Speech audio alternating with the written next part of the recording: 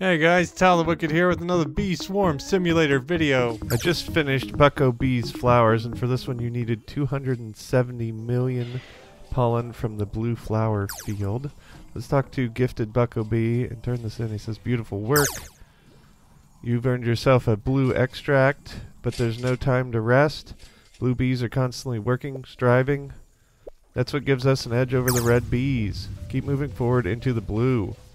There we go. We got 177,500,000 honey, 1 blue extract, 20 moon charms, and the honey I already mentioned. Let's go ahead and talk to Gifted Bucko Bee and get our next quest here. It says Brave Bold Blue.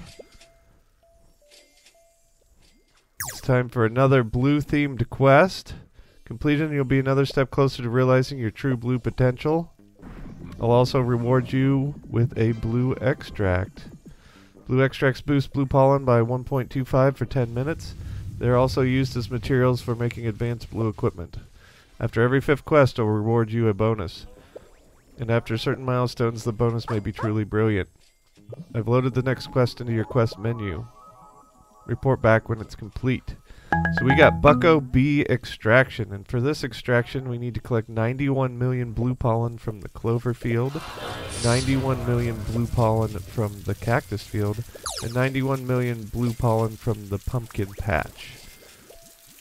Let's quickly go downstairs, see how close we are to the hydroponic planter and the tide popper.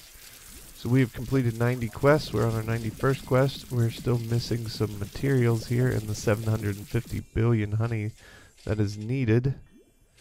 We're missing caustic wax and blue extracts. Like and subscribe. Bye, guys.